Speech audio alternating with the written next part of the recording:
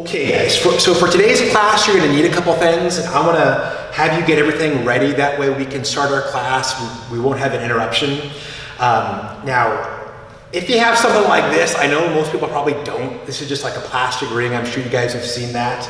This would be perfect. Okay, if you don't have that, I made this little square with tape, okay? So hopefully you can get something like this made up. You know, kids, ask your parents first before you do this. So again, if you can get this, that would be fantastic. I'm gonna take you guys over here to the wall and show you the next thing we're gonna get set up.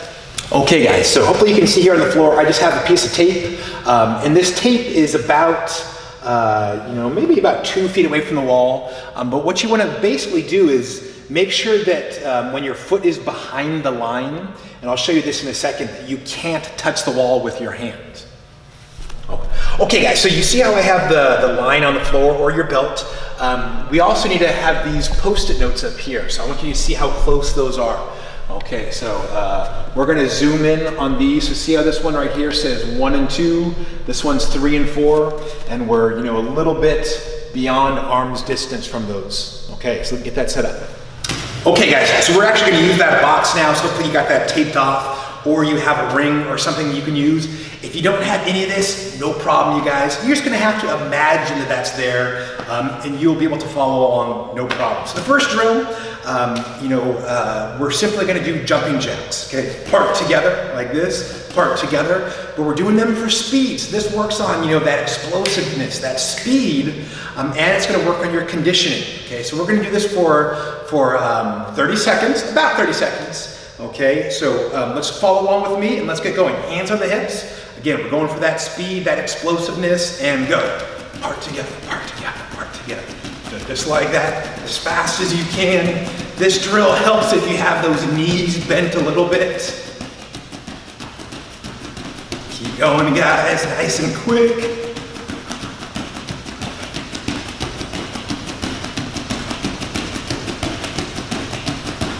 Okay, I think that's about 30 seconds.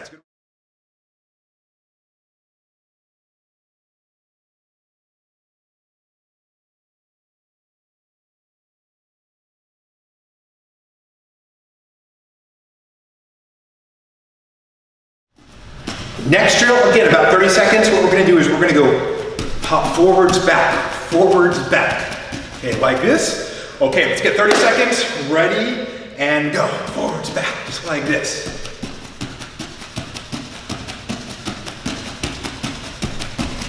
Again, if you guys don't have this box, this taped off box, just practice on your own. Just kind of imagine that's there, and that'll give you a target to land in. Keep going, guys, couple more seconds. Oh, okay, that's probably 30 seconds. Take a little break, guys.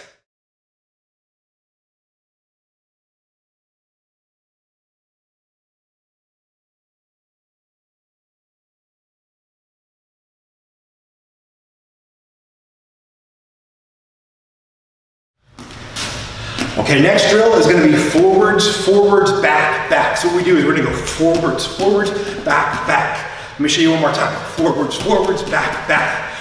Okay, get ready, we're going 30 seconds, and go. Forwards, forwards, back, back, forwards, forwards, back, forwards, back, back, forwards, forwards, back, back. Keep going, guys.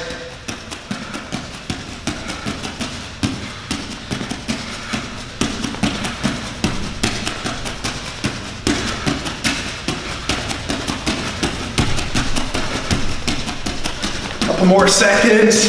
See if you can keep up with me. Forwards, forwards, back, back, forwards, forwards, back, back. Okay, guys, nice work.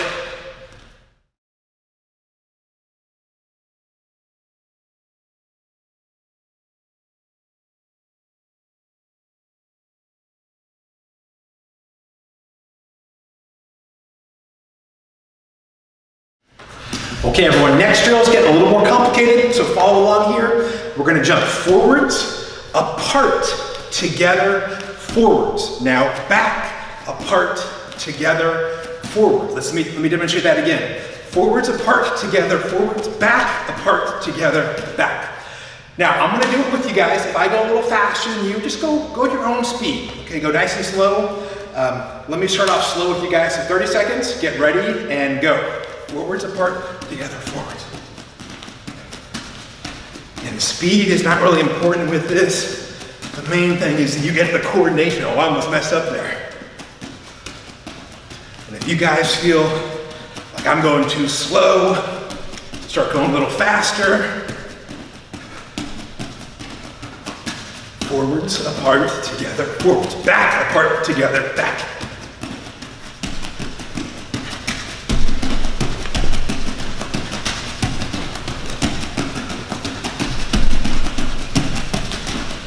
Okay, I think that's more than 30 seconds, you guys.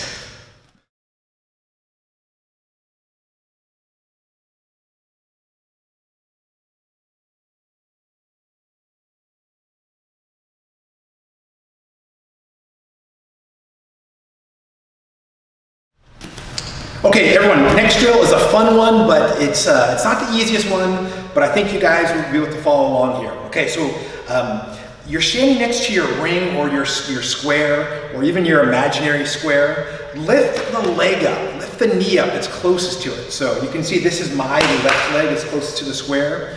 And what I'm gonna do is I'm gonna hop in, now I'm gonna hop out, and as I hop out, I switch.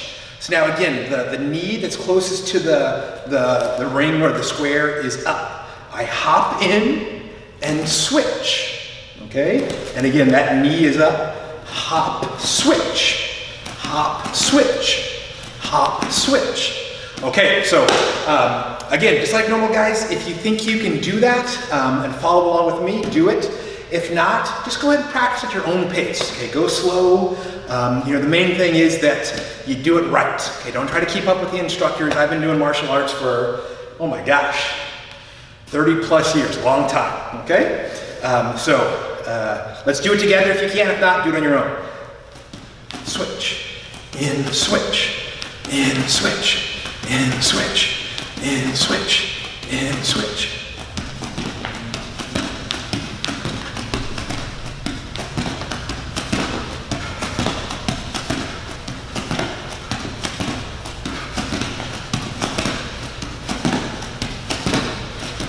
Okay guys, good job. Take a little rest.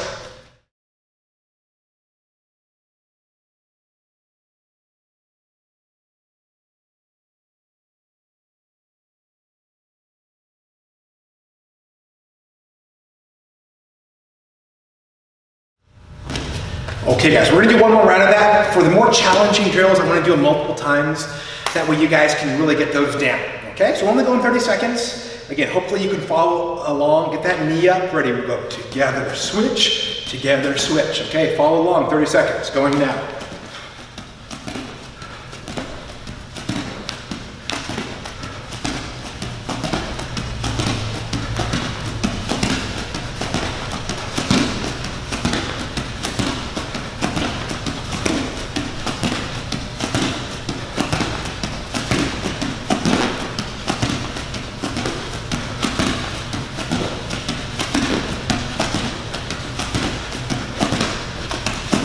Nice work, guys.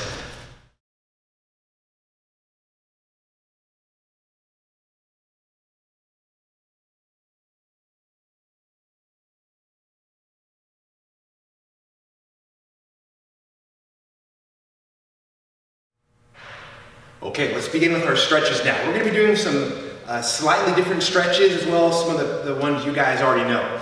Okay, we're going to start with what's called a half squat. So you're going to put your feet double shoulder width apart. Squat down on one leg. You want to bend that leg all the way down, and you can rest your hands on the ground like this. Okay, notice how I have my toes pointed up. If you can, get your heel down on the ground. Okay? Now from here, we're simply going to switch to the other side. We're going to switch to the opposite side. Hold this for a few seconds. Look where my hands are at. My arms are inside of my legs. I don't have this hand out here. I want to bring this inside. Okay, let's go ahead and switch again. Very nice. We'll just hold this stretch for a few seconds. Let those muscles loosen up. Okay, and again, switch.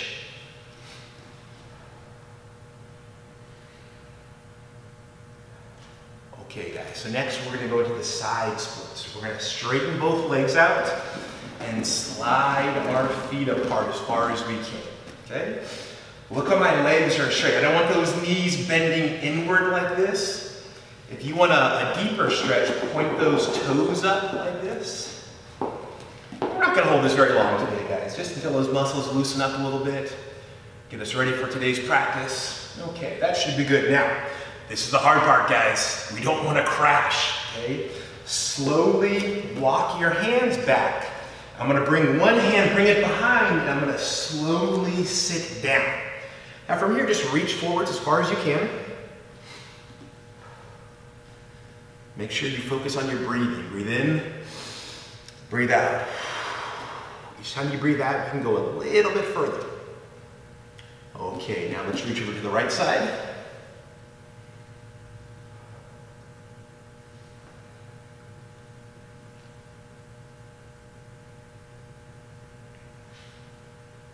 Good, now switch sides.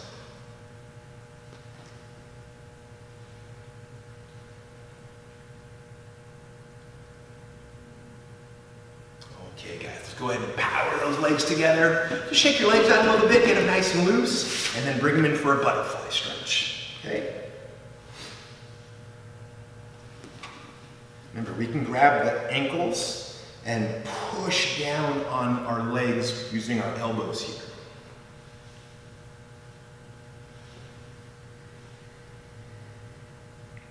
Excellent, you guys. Let's have everyone go ahead and stand up. Okay, go into that fighting stance.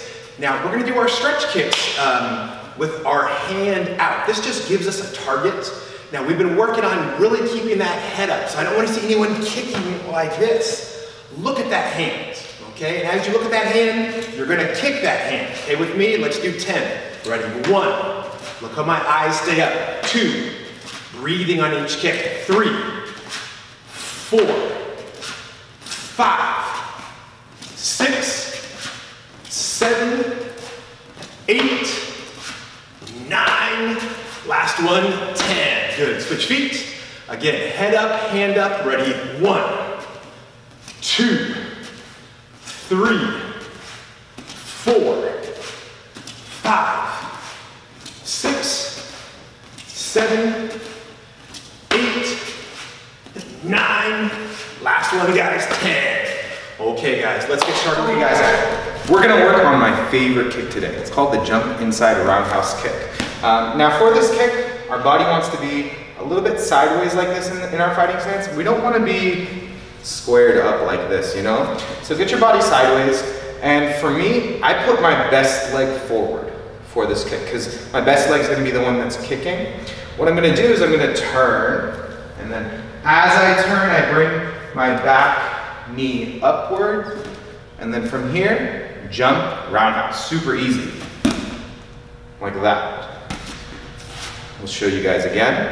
I'm gonna turn, knee up, and you wanna think of your legs here in this position.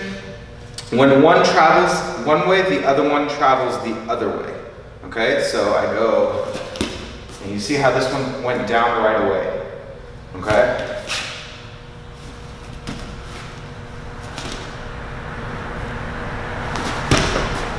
Let me show you full speed what it looks like. Cool.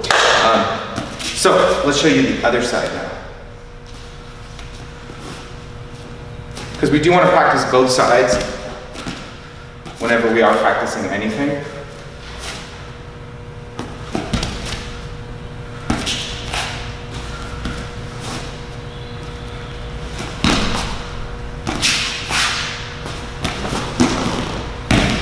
Okay, so go ahead, pause this video. We want you to practice both legs for 5 minutes, and then when you're done, press play, move on to the next part.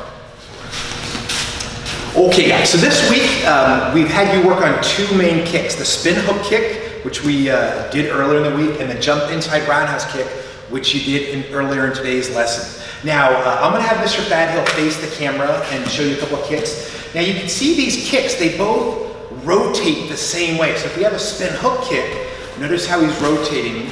And if he does a jump inside roundhouse kick, Notice how he's rotating. So they both look the same, okay? Especially when you're sparring someone, they see that turn, they're not gonna know what kick is coming. And we can use that towards our advantage, okay? So we're gonna work on setting up one of these kicks in sparring. So the drill you're gonna be doing at home is you gotta think about which kick we wanna set up. I usually like setting up the spin hook kick, because that's a head kick, and it can do more damage. So what I will do is I will throw the jump inside roundhouse kick first. Okay, so if you watch, I'm gonna have Mr. Pat Hill do a couple of kicks on the pad here. So that jump inside roundhouse kick is a kick that usually goes to the body. I mean, you can throw it to the head, but it's quicker going to the body. Going to the head, you gotta get it up higher, that takes a little more time. So in sparring, your strategy is to throw it a couple times, okay? And get your partner used to seeing that, so they start to expect it, okay? So I'm gonna have him show me a kick here. Notice how this kick is going right to the body, okay? And I see him turning. So you're getting your partner, again, expecting this kick. Okay, maybe you wouldn't throw it every time, because then it becomes too obvious, but you throw it several times throughout the course of the match, and they start to think, oh, they really like that kick. So he does it again, jump inside. Okay, he's been throwing this all day long, and now, you know, as his opponent, I start thinking, I know how to deal with it, okay? That kick comes in, and maybe I block it, okay? Maybe I simply step out of the way. Now, he's gonna use that to his advantage, okay? He's gonna throw that spin hook kick eventually to the head, and this kick, the timing is a little different, okay? The jump inside round is a kick with the front leg. The spin hook kick is a kick with the back leg. So the timing is slightly different, and that timing is something we're gonna use towards our advantage. So I'm gonna have you face the camera again here. So at home, you're gonna be practicing for about 5 minutes. Think about which kick you wanna set up. You know, if you wanna set up the jump inside round, that means you throw spin hook kicks first. You know, you throw a couple of them, you know, take a little break in between. We don't want you guys getting too dizzy. And then eventually you come in with that opposite kick, that jump inside round. Now, if you want to set up the spin hook kick, you know what, you want to go for that headshot, you know what kick do we start with? You start by kicking low to the body with those jump inside roundhouse kicks. And then eventually you throw that spin hook kick. And again, you can see how that kick comes out a little faster. So that's your goal for the next 5 minutes. You're going to hit pause and practice setting those up at home. Okay, if you want to practice with one leg, you know, that's fine. If you want to switch back and forth between these, that's also fine. Okay, so remember, hit pause, 5 minutes of practice. Okay guys, so we're doing an in and out drill, okay? Now in sparring, moving in and out is critical. You gotta learn to get in fast and back out before your opponent can hit you. Okay, so we got this line right here. Notice how my foot is right on the line?